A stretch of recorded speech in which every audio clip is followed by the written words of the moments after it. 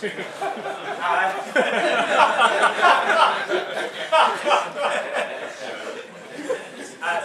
let me introduce our next speaker. It's Licata from Wesleyan University, and he will speak about cubical type theory. So continuing the general line of the previous talk. So cube. Yeah. Okay, thanks, and thank you for having me. So this talk is really about the same thing as the previous talk, and there'll be a lot of overlap, as we'll see. The general goal here is to figure out how to program in Homotopy type theory. So we want to treat Homotopy type theory as a programming language. Thierry showed an example like this one, and I think it was exactly this one, where you have some algebraic structure, and then if you have two isomorphic types, you can transport between them. There's another example, like we had a paper at ICFP on thinking about patch theories as they come up in version control systems as higher inductive types, and where the paths model patches. And then if you want to write any programs with this, well, you need a computational interpretation of univalence, higher inductive types, things like that. Later this afternoon, Guillaume will talk about an example in doing homotopy theory and homotopy type theory, where we can give a proof that there exists a k such that some homotopy group is equal to z mod k, and if we could actually run that proof with a constructive interpretation, then like out would pop 2, we hope, and tell us the answer. Right. Okay, so there's lots of motivating examples there. And what I want is really to see homotopy type theory as a programming language, where we have a type system and a decidable definitional equality on open terms and an operational semantics on closed terms. And I want it all to look like type theory and be the kind of thing that I can explain to a programming languages person and say, you know, this is what the system is, this is how it works. So the basic idea in all of this is starting from this idea that types are groupoids of some sort, and so we have operations of identity and inverses and composition. We have unit laws, we have inverse laws, we have associativity, we have, you know, all the higher stuff that then follows that. And somehow we need to effectively define these operations. And so, well, Thierry already went over this, but we sort of reformulate these operations. So if you think about a groupoid has identity, inverses, and compositions. We can reformulate that as identities plus one ternary operation that looks like that. So when you have 3 paths kind of like that, then you want to sort of compute a missing side there. And if you take P to be the identity, then you get Q compose R as the bottom, and if you take Q and R to be the identity, then you get P inverse as the bottom, right? So this gives you the same operations as a group. So there's this idea of even a U shape like that, we want to figure out the missing side. And the idea is that we need to do this in every type. So if my type happens to be a pair type, that is I have a pair of paths in A cross A prime, then the problem I have to solve is, given a U like that in A cross A prime, I need to come up with the bottom of that U. But in a pair type, everything's a pair, is kind of the intuition. So that if I have a U like that, then I have a U in A on the one hand, which I can fill, and then a U in A prime on the other hand, which I can fill, and then my answer is sort of put back together the fillers over in A and over in A prime. So I'm sort of decomposing this filler operation based on the type in order to say, well, we do it over here, we do it over there. Okay, and now the motivation for these con operations is one of the types I have to consider is the identity type itself. So here I'm looking at a filler in a type of paths, or morphisms, or something like that, which means that my left-hand side L there is really, so like what is a path from P to Q, where P and Q are both themselves paths. I think of that as a square, where I have reflexivity on one side, reflexivity on the other. And then on the top I'll have a square from P to U, and then a square from U to V. And so really the data I have when I go to define the filler in the identity type is not 3 lines anymore, but 3 squares. So then I want to fit these 3 squares onto those sides of a cube like that. And then if I could fill that cube, then I'd be done filling in the identity type. And one way to do it is you sort of put reflexivities on the top of the bottom of the cube, and then compute the missing side of the cube. So we went from I need a missing side of a box to I need a missing side of a cube because of the identity type, and then that's what I put there, because now I have an appropriate square to fit onto the missing side of the u there. Okay, so somehow, if we go to define this missing side of a u operation, to get the induction to go through to figure out how to do the identity type, well, suddenly we're at missing sides of boxes. So this is the motivation for the Coquand condition, which says that any n-dimensional open box has a lid and an inside. So somehow we need to come up with these filler operations in arbitrary dimensions. And for that, we need to explore a notation for arbitrary n-dimensional cubes. And so there's, of course, the work that Thierry was just talking about from last year up until now.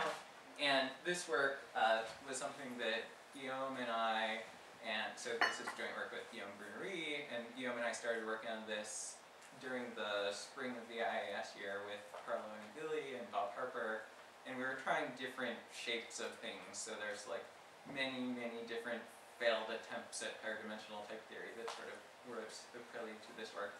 And we tried sort of globular things for a while, and then over the last, since I guess about, when was that was like in January of this year or so, we've been trying various cubical things. And I think it's basically, what I want to do is sort of take the constructive model that Thierry was talking about in the previous talk and pull that syntax back into type theory. Because I don't want to have to sort of talk in terms of some other thing. I want the type theory to directly describe the object that the computation is about. And so this work started as sort of a type theoretic paraphrase of the ideas in their work on a cubical model. And I think, fortunately, we've sort of ended up in the same place as where Thierry was talking about in the previous talk, in the sense that a lot of the notation that I'll be talking about now is sort of isomorphic to some of the things that he was writing in the previous talk. So I think we've converged a little bit, which is good and somewhat reassuring. So, let's go. When we're designing a cubical type theory, there are a bunch of choices in terms of how we set it up. So one option is you sort of have a parameterized judgment of some sort that says that U is an n cube in A for some notion of n and what it means to be a cube in A. Another approach is sort of the internal inductive step approach that we heard about yesterday in Ambrose and Torsten's talk, where you define the identity type in terms of other types that exist. So these are sort of branching points in the space of cubical type theories, I would say. Another question is boundaries as terms or boundaries as types. So boundaries as terms, by that I mean you say that U is a square in A means that U comes with, so think of a square, right? So it's saying that U comes with the lines on the outside of it and the points on those lines and things like that, which we might contrast with an approach that I would call boundaries as types, where you would say U is a square in A whose boundary is left, right, top, bottom. Okay, so it's a question of whether the boundary is part of the classifier or part of the program or the term itself. And we've explored different things in this space. Another question, which is mainly just a technical question, is sort of whether the cubical operations are a meta operation, that is, are they things that are defined, so think of like substitution in lambda calculus, it's a defined operation, this crawls over the syntax of the term and computes a new term, or are they internalized as an explicit substitution, a la here again, where you have a notation for the substitution that's an explicit term format. So in this work, it's a infinite dimensional boundaries as terms, and for now, I would say it's explicit cubical operations, but I think, as you'll see, the cubical operation is really the kind of thing that looks like something that could be made a meta operation, though we haven't tried doing that in technical detail yet. But big picture approach is, we're going to have a judgment for an n cube in a type, and we're going to have the boundaries coming with the elements of the type, rather than being something that's sort of in the classifier. The approach where we have the boundaries in the classifier has been kind of tantalizing, and we've tried many things along those lines, but it always sort of peters out somewhere and gets rather complicated and doesn't quite work out. Okay, so there's this idea of dimensions as names, where an n-dimensional cube has n-dimension names free, and then the properties that you would expect from variables, like alpha equivalence or substitution, weakening, exchange, contraction, correspond to operations on these cubes, like renaming the dimensions of a cube, or taking a face, or doing a reflexivity, or a symmetry, or a diagonal. But I don't think we need to take a nominal approach to this when we try to make a syntax on it. And in fact, I think we can treat the dimensions as pronouns rather than as nouns. Yes. So this is a, back and forth we've had with Andy before. Well, so my point is that, so to do nominal logic versus variables in like 30 seconds, right? So like basically in nominal logic, the names are things. Like they are things that exist sort of independently of any scope. Whereas by pronoun, I mean a scoped reference to a particular binding site. And I think that the names we need to make a cubical type theory are exactly implementing variable binding, and so we can treat them as variables and not as sort of unscoped, free-ranging name sort of things. So that's kind of what I was going for in this presentation. So our basic judgments are going to be like this. So we want to have cubes of an arbitrary dimension. So we'll start with the notion of a dimension context, which you think of as variables representing dimensions. And then our judgments of type theory, A is a type, or U is an element of A, will be parameterized by this context. So this is what Thierry was writing in the previous talk. I guess it would be, the psi would be the thing that sort of dangled on the bottom of the turnstile in the previous talk, which is saying what dimensions you're relative to. And this gives you a really nice notation for talking about different cubes and different elements of different cubes. Do the dimensions apply to gamma as well? Yes, the dimensions apply to the context as well. So think of it as, I think you could do this for any free-sheet model. Like basically you're indexing the judgments of type theory by which element of the free-sheet you're in. So like if you're in a particular context here, then you're sort of saying you're in that element of the free-sheet, rather than just talking about things that work for any free-sheet. But just to be syntactically clear, the little s there is ranging over some mechanical collection of identifiers. Well, it's a bound variable, right? It's obeying the usual laws that we have for bound variables. So if you want to implement bound variables by de Bruijn form, then you can do that. My question is much lower. Just there's s prime, there's s. Yeah. Like s will behave just like an x in usual lambda calculus. That's all right. It's just a variable. Okay, so like the first thing is sort of just to get a feel for what the judgments are. When you have a judgment that doesn't depend on any dimensions, that's like our usual notion of a point in a point. Well, okay, so our notion of a point in type is like our usual notion of a type. So nat : type without any dimension variables is just saying nat is a type. And then an element of that is just a point of that type. So 0 would be an element of nat, and that's just like as usual. What's the rate though? What? Oh, that's me drawing a point. Sorry. Okay, now let me draw a line. Now it's clear. Okay. So when you have a line in type, now this is like not going to be technically true for a little while, but let me just sort of give an intuition for it. You want to think about a line in type as two types, which are the endpoints of that line, together with an equivalence between them for your favorite definition of equivalence between types, right? So like, I don't need to be too precise about what that is. And then an element of a line is going to be two heterogeneously equal points, okay? So if you have an element of A, B, which are equal along E, that's going to be an element of A, an element of B, such that they're equal up to the equivalence E. And one way to render that is if you send A along E over to B, then that would be equal in B. That's sort of one way to do it. You can sort of formulate it the other way, that's fine.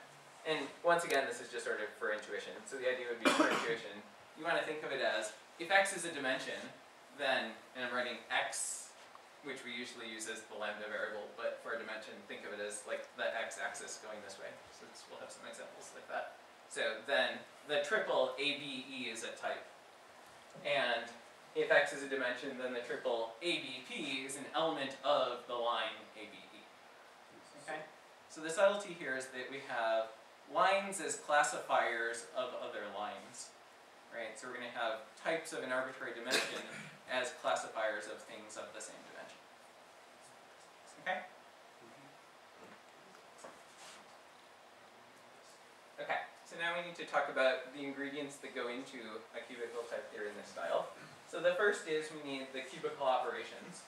And rather than doing it in sort of a total substitution style, which is what Thierry was doing in the previous talk, what we've been playing with is doing it in sort of a more single substitution style that looks like lambda calculus, where we'll have different variables and then we'll just have substitution and weakening for those variables. So degeneracy, that is making a point into a line, we'll see some examples in a second, or a line into a square, that's just weakening, introducing a variable s for a dimension that doesn't occur.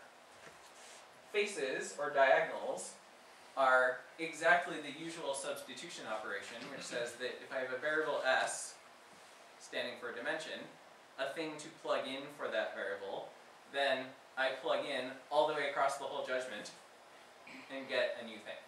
And this should satisfy exactly the usual things that you have for substitution, right? So if I do one substitution and then another, I can move the outer one inside as long as I hit the thing in the inner one with it.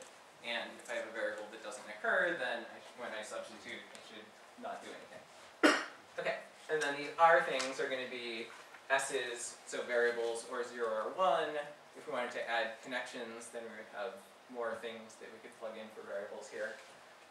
So let's do some examples just to draw some pictures.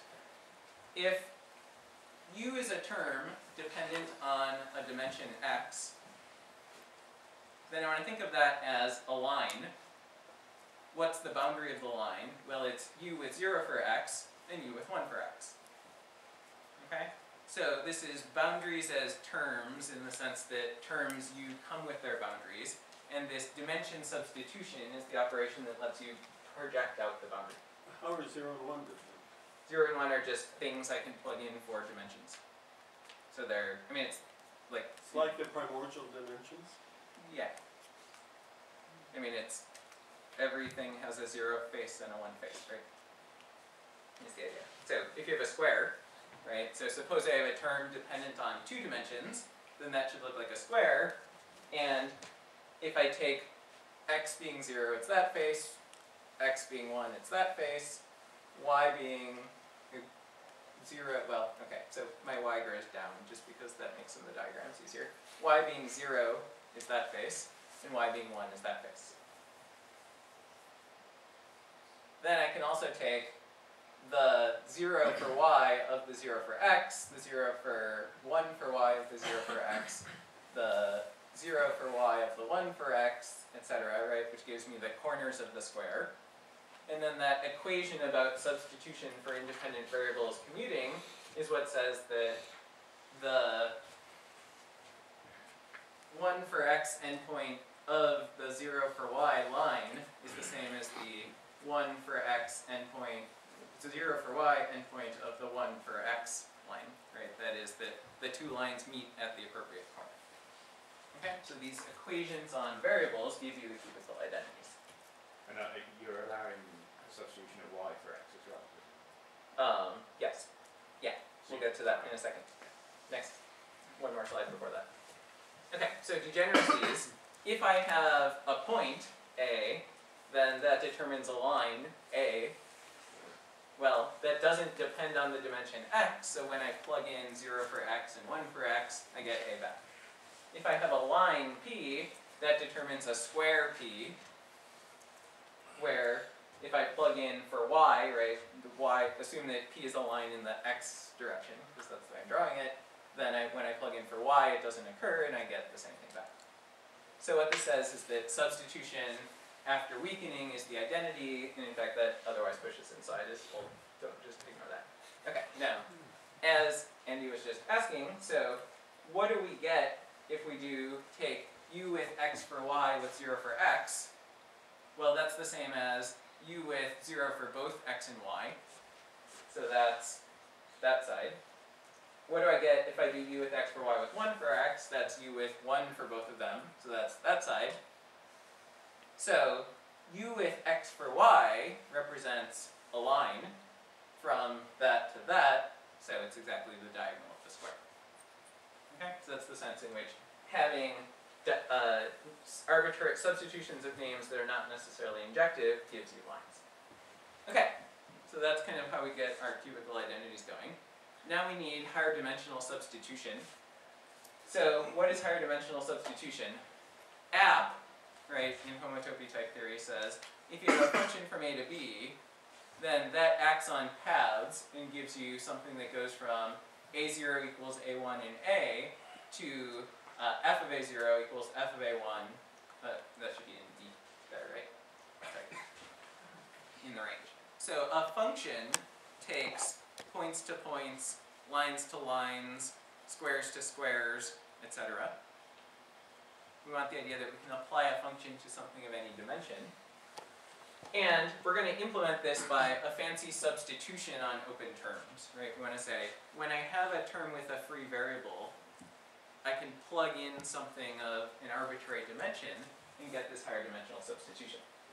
So, in fact, the fancy substitution is not that much fancier than regular substitution. You take your regular substitution, so that's the rule you would think for substitution independent type theory. If I have x, and then I have an a that I can plug in for an x, then I plug it in across the whole context, and say that it works in any dimension. And that's kind of all there is to it. And then we'll ask that u with a for x is u when x doesn't occur, u with a for x, b for y commutes in the usual way, and that u with a for x is going to interact with the dimension substitution in the same way, in the sense that the dimension substitution should swap inside the regular substitution in just the usual way. So that's kind of what we have going there. Alright, so why does this give us a higher dimensional substitution? Well, suppose that u takes points to points. Right? So u is going to be something with an empty dimension context. It's going to take a variable w of type A to a term of type B. And now suppose that A is a y line, that is, it's something with y free. Well, I can degenerate u with the variable y. I can say that u is also something that takes lines to lines. And then I can do my substitution in order to say that what happens there is that like if I apply u to the a line, what I get is a term u with a for w, and then because of the equation on the previous slide, I know that the 0 side of that is in fact the 0, u applied to the 0, well, u with the 0 side of a substituted for w, and u with the 1 side of y substituted for w is the bottom point. Okay, so because I have degeneracies, my regular notion of just plug something in, right, I can weaken first and then plug in, and that gives me my higher dimensional substitution, which allows me to lift something of, in one context, to a different context. Okay, so now we need to talk about some types. The rules for pi types. Basically, you just take the rules for pi types and sprinkle size everywhere and say the rules for pi's are the same in any dimension context. And then we'll have both beta and eta as definitional equality rules. Right? So this is just the usual beta reduction, eta expansion. And now this is going to sort of give us higher dimensional analogs of these things as we go. But, right, so like it sort of means something new because we're going to interpret it at all levels, but it's really just the usual rule of lambda abstraction and application. And then, this is kind of a subtle point. So, the way in which the dimension substitution interacts with the term constructors is sort of syntactically exactly what you would think to write, right? What happens when I substitute into an application? I substitute into the pieces. What happens when I substitute into a lambda? I substitute into the body. What happens when I substitute into a pi? Well, I substitute into this and I substitute into that. Okay? So yeah. I'm sorry, I'm momentarily confused. Is your dimension substitution, is that just a meta-theoretic operation you're doing on the so for right now, since, as I'll talk about later, I'm not even, like, we're not kind of done yet, so I don't know what all the terms of the language are. So for right now, I'm thinking of it as an internalized operation and these as definitional qualities, but I think so far it looks just like a regular substitution. So I think it should be eventually be a regular substitution. But for right now, I just think of it as an internalized substitution and definitional qualities. What does internalize mean? So, I mean that rather than it being an operation, so like when you present the syntax of the tech theory, you have a choice between saying there is an operation defined in the meta language that crawls over the syntax and does this, or you can say there's an explicit typing rule that gives you syntax constructor and typing rule for substitution, and then up to definitional equality you expand the operation. And there's kind of, it's like just technical between those two, like there's not really much of a difference between a meta operation or something that expands up to definitional equality. So, like, it doesn't really matter. Okay, yeah. So there is a case of variables. So if you have x. Yes. So if you have x with r for s, that is equal to x. Okay. If you have, well, we haven't seen a spot where we would hit it yet, but if you had s with r for s, that would be equal to r. You really mean the first one? What? Yes, I really mean the first one. You do. Yes. Yes. No, this is like, I screwed this up for until like yesterday. So yes. Here's why. Let me explain why. Okay. Okay. So the reason why, it's this bottom of the slide and then the next slide. So the dimension substitution applies horizontally to the whole judgment. So when you think about doing the substitution, you're changing the context and therefore the type of x. Okay? And I'm going to draw a picture on the next slide that will make that kind of make a little bit more sense. So suppose you have x colon a proves u colon b, that is, you have a term u which is a function from lines to lines. Okay? Going back to the kind of doing things in triplicate intuition from yesterday's talk, right, where we think of a line as the top, the bottom, and the inside of the line between them. U is therefore something that takes lines like that to lines like that. So you might read it as it's something that takes a triple x0, x1, x underbar to x0, x1, x underbar. Okay? Sorry, u0, u1, u underbar. But it's a special one of those. It's not just any function from triples to triples. It's ones where the first component here depends only on the first component here. The second component depends only on the second component, and the proof depends on all three things. Okay, which is to say, the top side of the line depends only on the top side of the input, the bottom side of the line depends only on the bottom side of the input, and then the line goes to the line. Okay?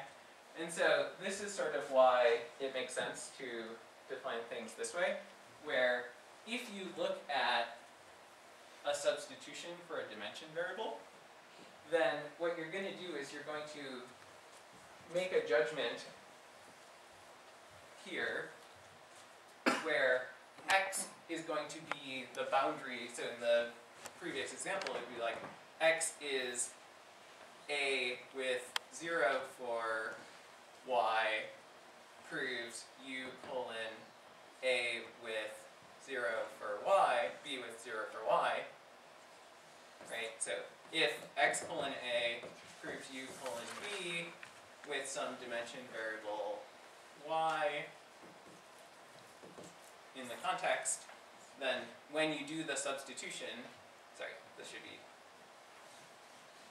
u under the substitution 0 for y, it's really about give me the top side of the line, I'll give you the top side of the line. So the variable in the context changes type, and therefore it makes sense to say the substitution into a variable is just that variable. Okay? So Yeah. okay, it pins it down to be really Yeah. kind of like Yes. a meta-theoretic Yeah. substitution. Right. Yes. Yeah. So like you're moving between, I mean the way Thierry was writing it, like you're moving between different instances of a free sheaf when you take this operation, because then it's acting horizontally across the whole judgment, not just on the right hand side of the context. I mean, there are other forms of substitution you could consider, but you're not, so that's all right. Well, this is the one that seems to denote what I want to talk about. Yeah.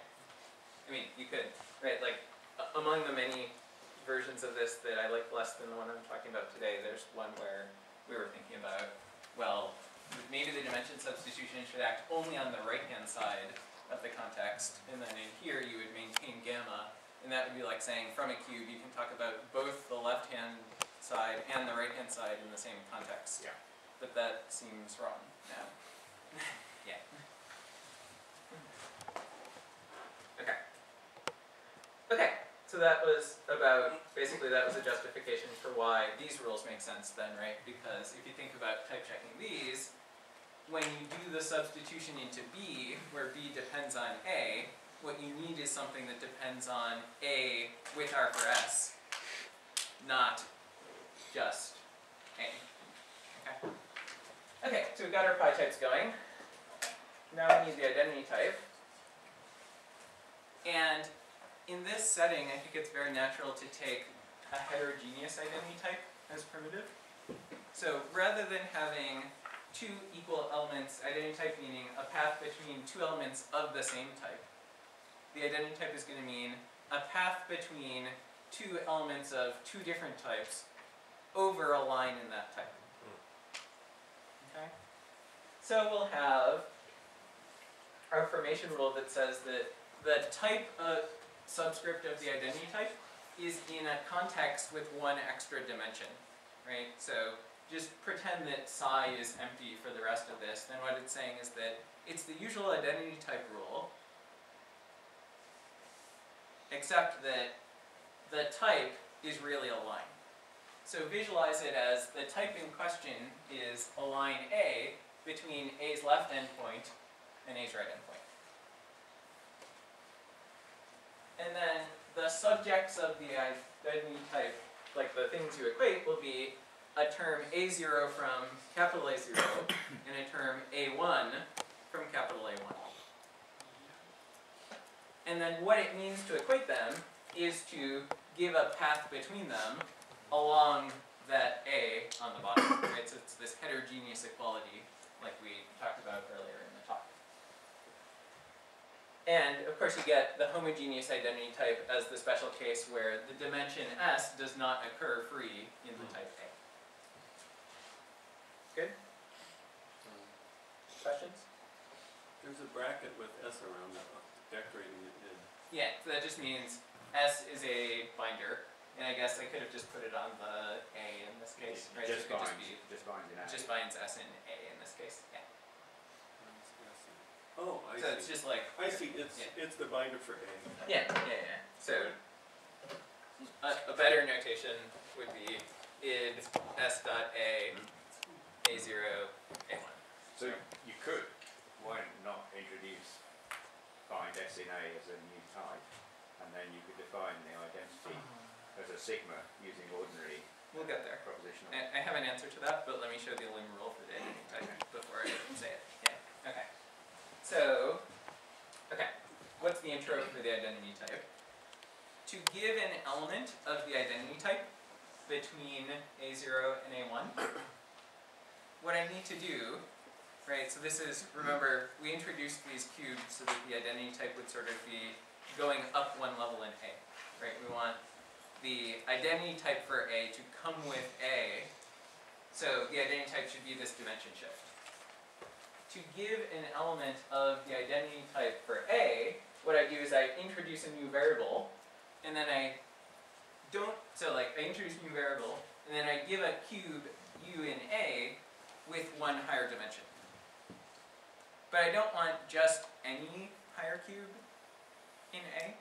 I want one whose 0 side is a 0 and whose 1 side is a 1. Right? Because I want a cube that equates the things that I wanted to equate on the bottom. Okay, so it's like this constrained lambda abstraction as you go up. And then the dimension substitution just pushes inside and can alpha convert if we need to in order to ensure that that works. Question? Yeah, think of that as definitional equality. Could you just Yeah. write u 0/s instead of a0 and u1/s instead of v1?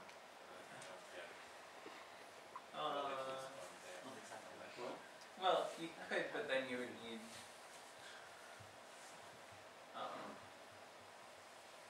well, no, because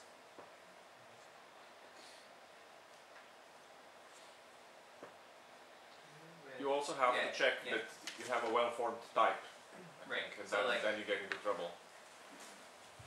yeah, so I think I want to keep it so that you ask first that the type is well formed. Right? So like we don't want the I think those two rules would probably be I was Yeah. asking Yeah. something. I Yeah. was just Yeah. saying in this particular rule, yes, in this particular rule you could probably can write you remove Yes. a0 and a1? yes. Yeah.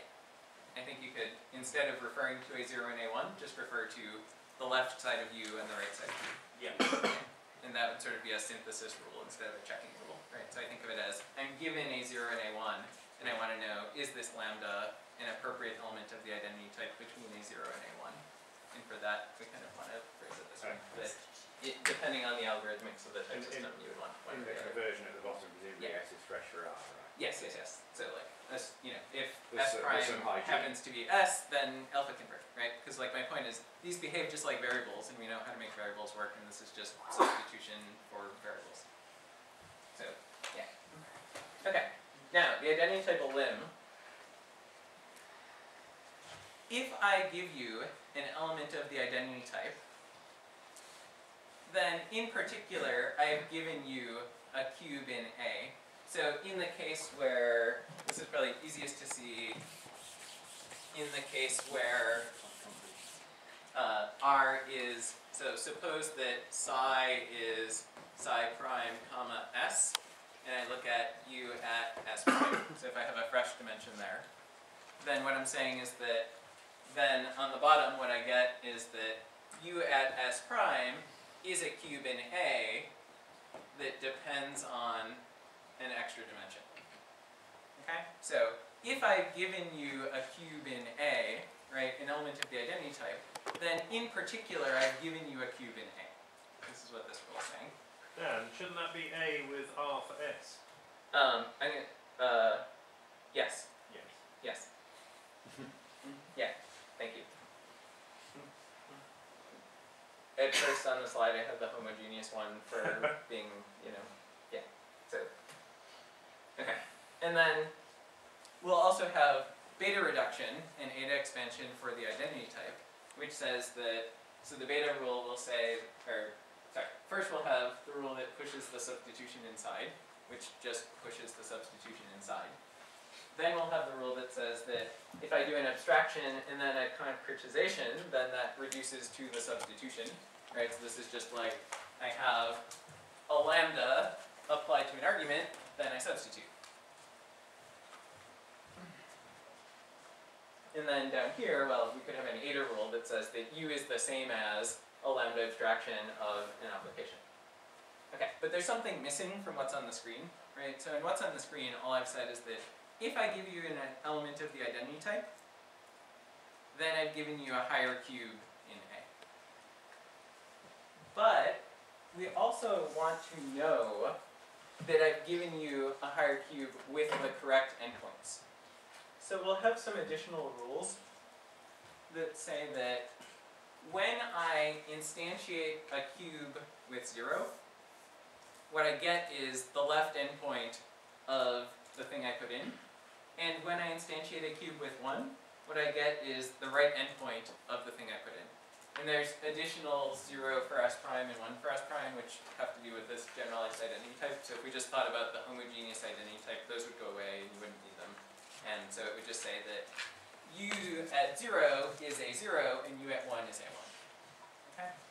So these are unusual rules from the point of view of like standard Martin-Low type theory or something like that.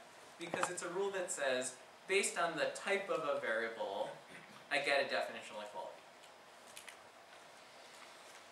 They're not an equality reflection rule or something like that.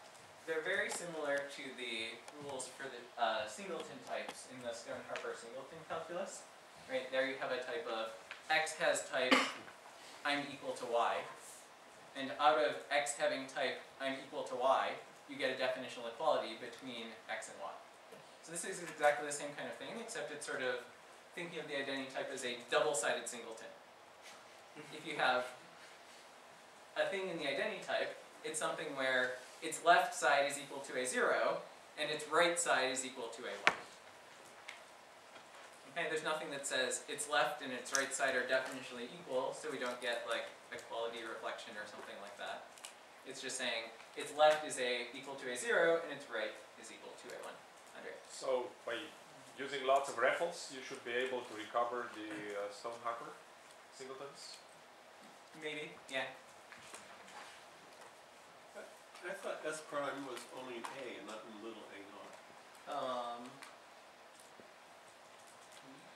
Yes. I think But that's there you actually, substitute in the yeah, bottom. I think that's actually just a typo in a, Yes, it should yeah, be a yeah, that should just be a 0, sorry. Yeah, that's just a typo, sorry. I copied the wrong thing. Okay. So, like, doesn't really that goes away, and that goes away, right? So the thing I said which should go away for the homogeneous one just goes away in general. Okay. It's kind of good idea. Probably not on the screen. Yeah. It should just be a 0 and a 1 here. Yeah. I copied the substitution from the type into the term, which is wrong.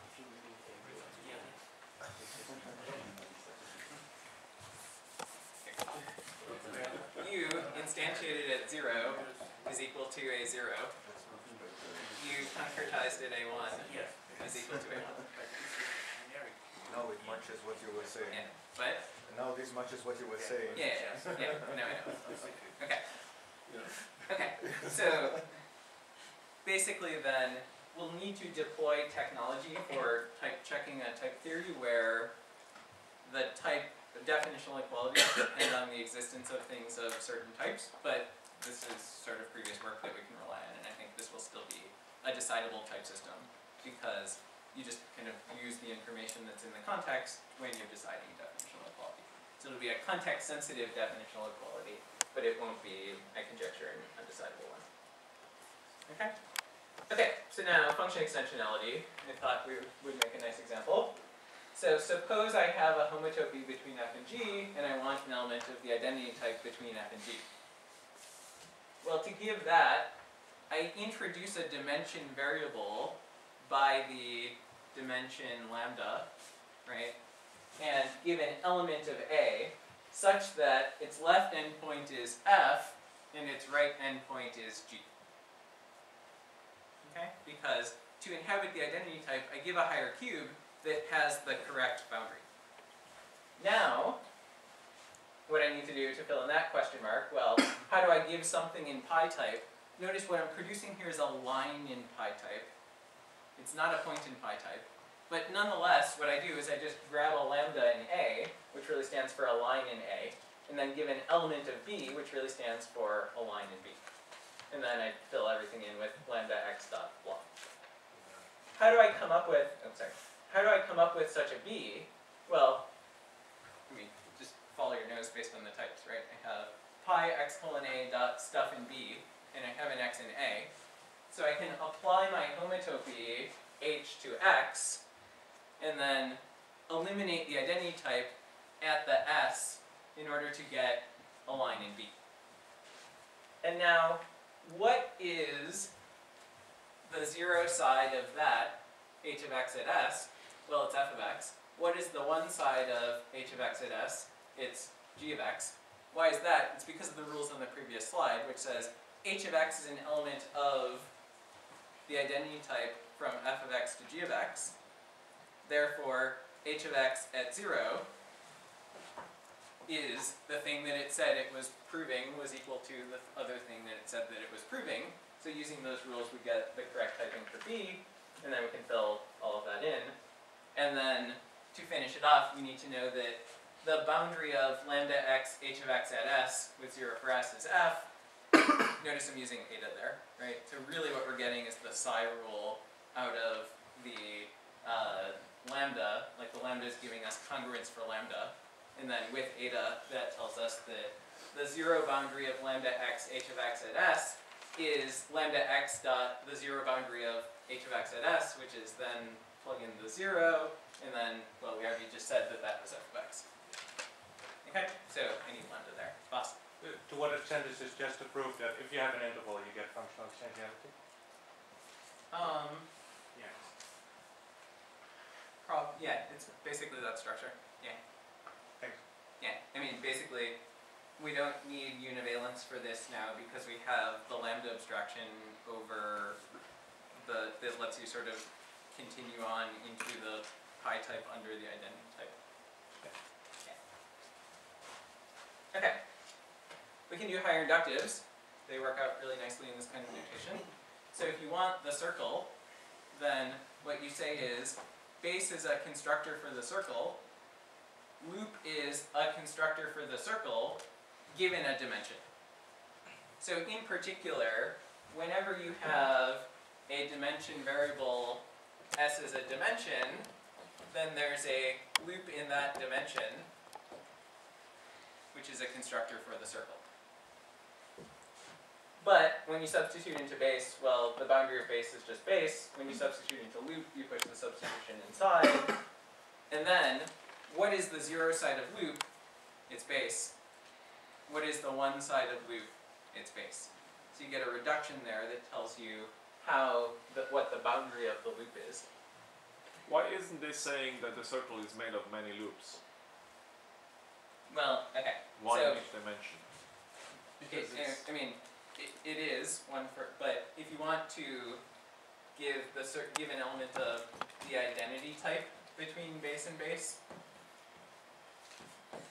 in S1, okay, then that's going to be the identity type lambda s of loops of s, and notice that this will now alpha convert.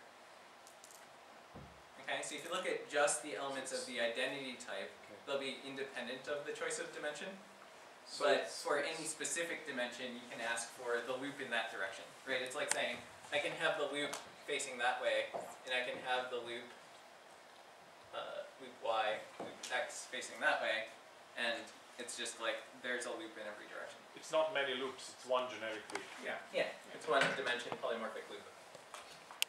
And then the elimination rule says that if I want to construct an A, I have to do it for base, I have to do it for loop for an arbitrary dimension.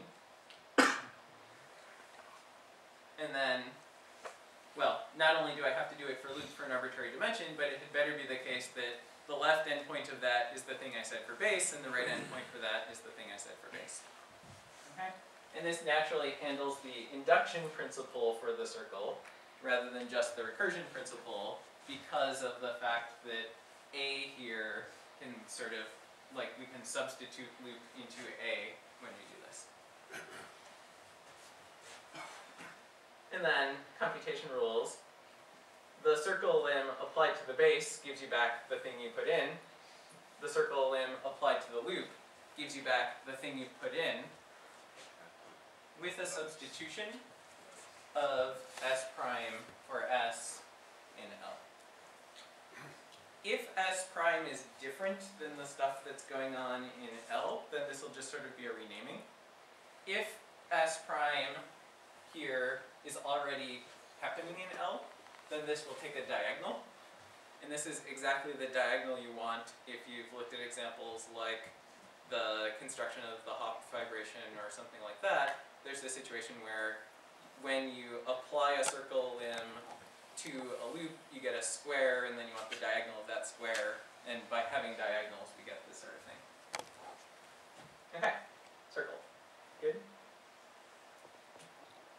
Alright, so then we come to the hard part, which is the confilling. Makes perfect sense, right? Yes.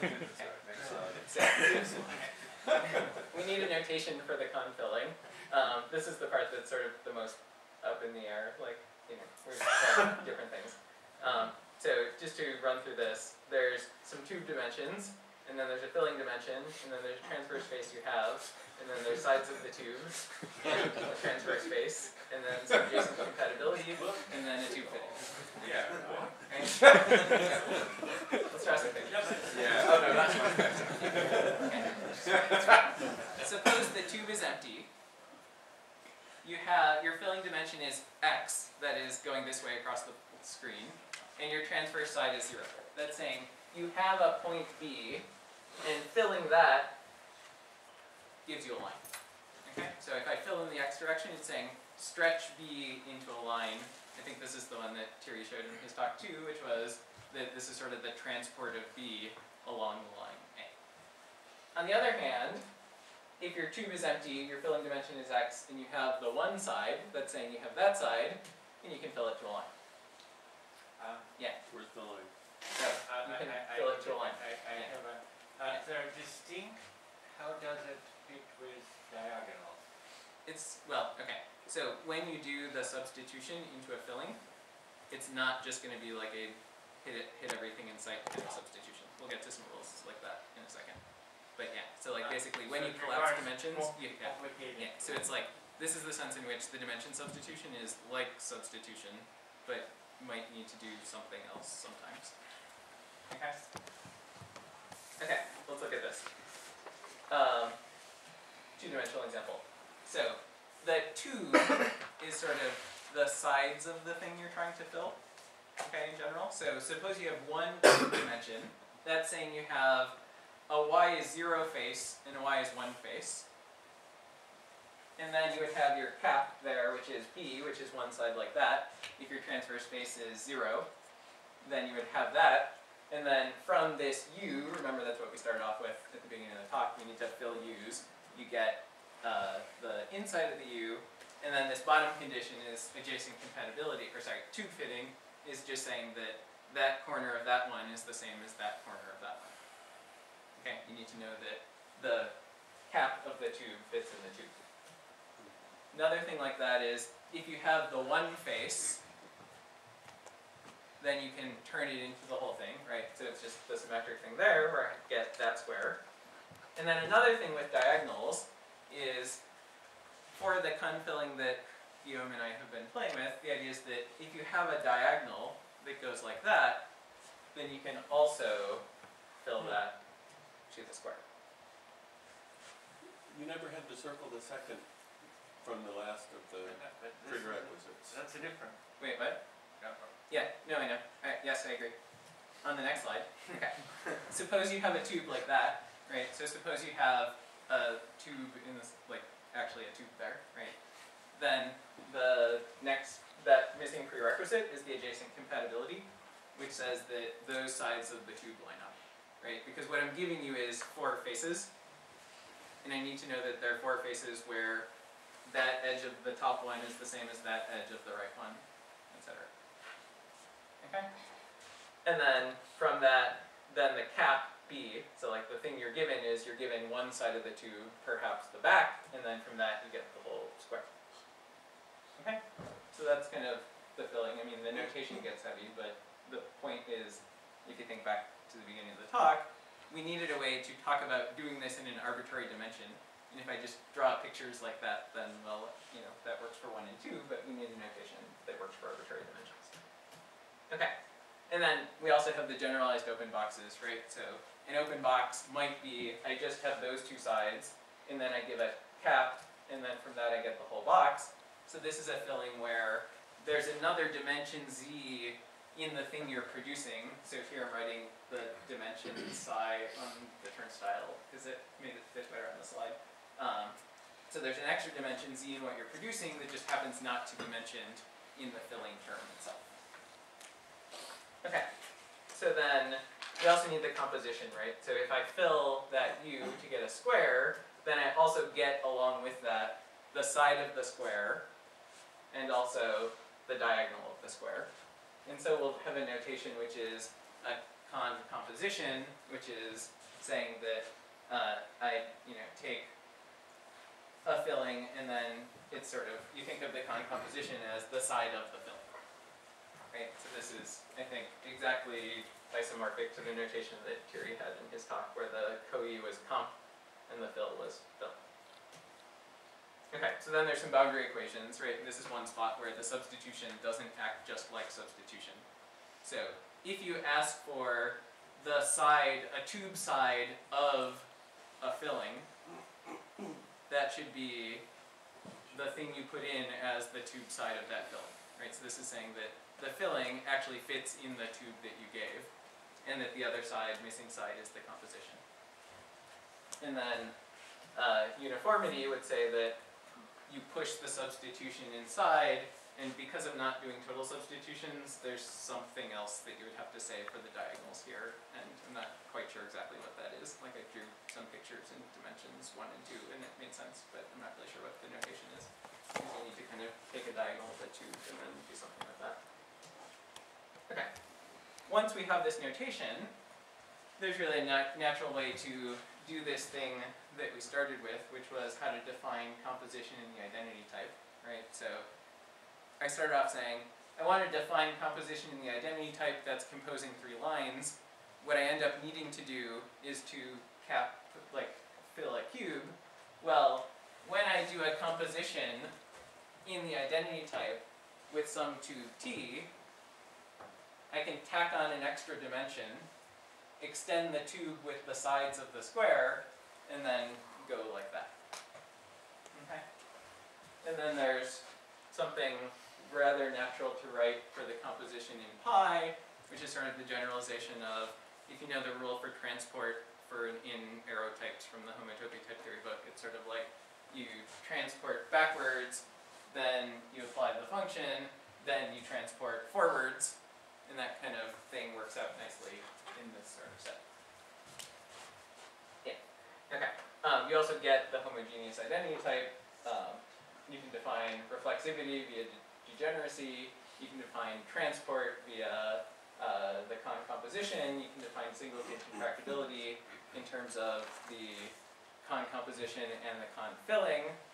And so now we've got an identity type with refl and J. I'm not sure about the status of the computation rule for J. So for that you would need essentially the co-e on in a type that happens not to mention S cancels, which is a different sort of equation than the ones that I've thought about, and so not quite sure what happens with that. I think Thierry was saying that if you add connections, then you get that. But I think you also needed that sort of like transport in a constant being constant kind of property as well, right? Okay. Anyways, then we haven't really done the hard part, which is the sense in which this is all still pretty much work in progress and speculative, which is figuring out how to do the fillings in pi types. I have a sense for how to state univalence, which is you state univalence and make it sort of dimension polymorphic. So it would join 2 cubes along a new dimension. But then we need to do the stuff that's really, I think, sort of the hardest part of this, which is defining the fillings for univalence and the fillings for type.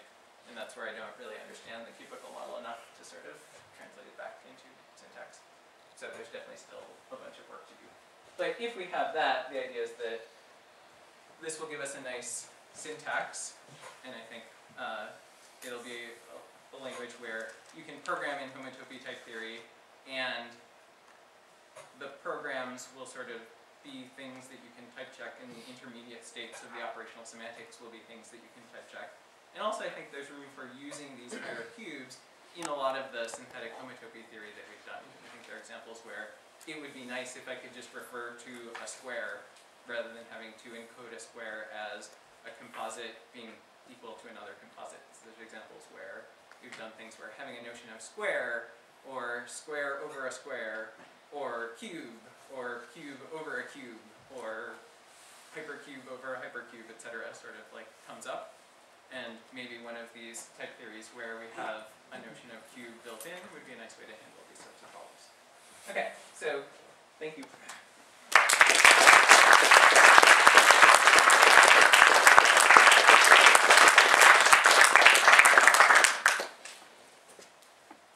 Questions?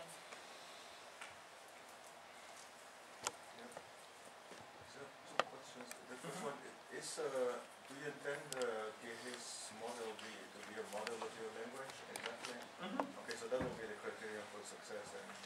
Yeah, I mean, I would think that once we've made a syntax from it, we can have other models too. Like, You haven't put connection in. No. But you could.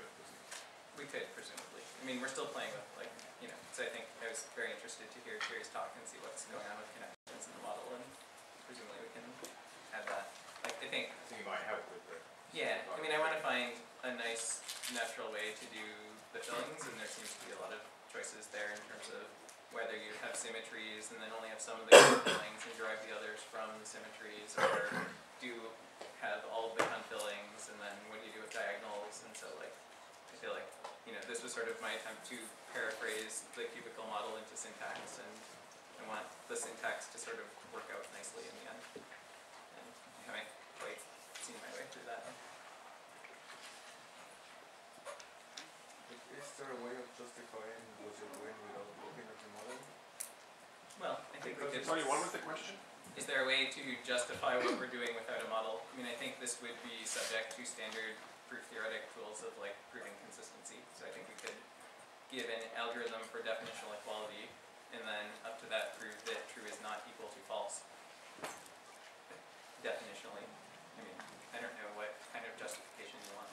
No, because you say, okay, we haven't done 5 types, we need to do this, and then that's the hard part. But you must have some criterion of success.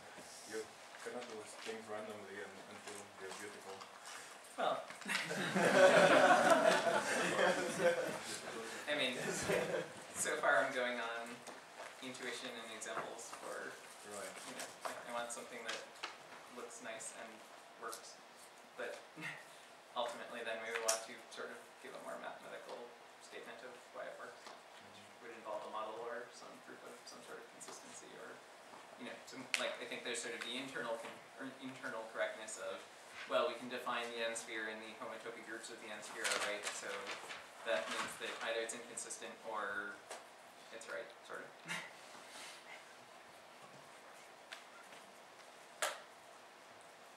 So in the cubical implementation, there's a composition which really simplifies things. Could you imagine having this in your syntax too? Well, so that was the COE. So the composition is the boundary of the filler. Like the thing I was writing COE here, or the thing that Thierry was writing is the composition. The question is whether you can define the filler in terms of the composition, Sorry, that's what I meant. and that's where the connections come in. Yeah. So yeah, we can try that. I mean, there's other thoughts about maybe you could define the. I mean, originally what I was trying was we just have the filler, and we think of the composition as the sort of delayed substitution into the filler, which would be another way to simplify that. But then we have to define the filler in pi types, which is exactly where I had something wrong, and it, you know, I'm not sure what to do. So actually, this is a good example. So in these pictures, you have starting from this shape, Yeah. U shape, you need to have the diagonal, Yeah. and this is not very natural because, I mean, the input is all the 3 lines, but for the diagonal you need only 2 lines. Right. So that's why. I mean, that's another example where it's nice to reduce filling to computation. Yeah, right. Right. You have an interval object Like, in what sense? that you could define a new primitive type such that then the arrow from that type gives you the identity types. Well, so like a map from the usual higher inductive interval gives you the total space of the path type. So if that's what you want, then yes. I mean, we'll have the usual thing that like I arrow A is the same as sigma Right. xy colon A dot id xy.